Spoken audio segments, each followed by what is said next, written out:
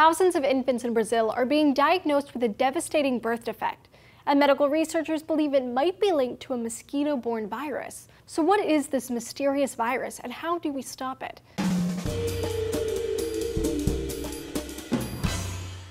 Hi guys, Julia here for DNews. Zika, a strange mosquito-borne virus, is sweeping through many Central and South American countries. Current estimates place the number of Zika cases over 1 million in Brazil alone.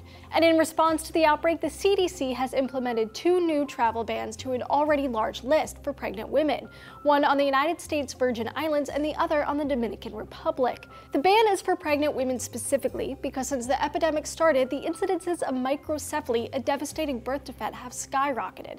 Microcephaly is a condition where a baby is born with a small head. Because the head is so small in those born with the condition, the brain is small too, meaning it's underdeveloped, which can cause a whole range of other health issues, like cognitive deficits, seizures, feeding problems, vision problems, and hearing loss.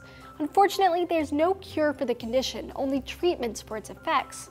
Microcephaly is typically seen in rates of about 2 in 10,000 births, according to a study published in the journal Birth Defects Research. But nearly 4,000 cases have been reported in Brazil since October. That's nearly 26 times the normal rate.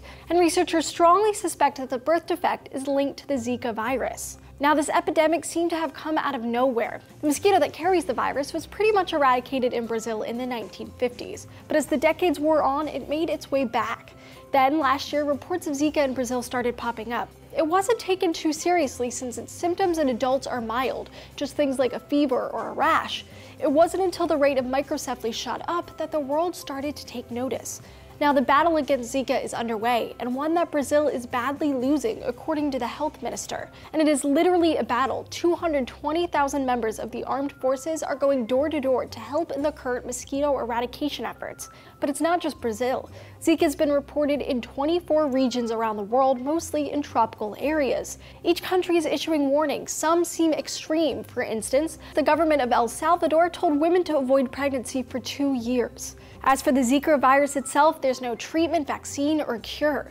The CDC says the best way to avoid the virus is to avoid mosquito bites. Now, experts say that a US outbreak is unlikely to occur. They believe that most cases will happen to those who travel to Brazil and other affected countries. But this summer, tons of people will descend on Rio de Janeiro for the 2016 Games, which some experts are calling a perfect dissemination vehicle for Zika.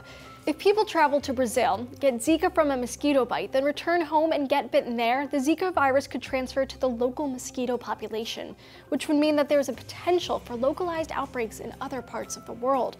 Zika is just one of many viruses and diseases that mosquitoes carry. To find out why they're such good carriers of disease, check out this video right here.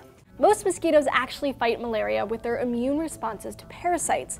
After a mosquito sucks up its bloody meal, a parotrophic matrix or barrier forms in between the bug's lining of their midgut and the blood. So what do you make of this recent outbreak? And what precautions would you take to avoid mosquito bites? Tell us down in the comments below. Don't forget to hit those like and subscribe buttons and keep coming back to DNews so you don't miss a single episode.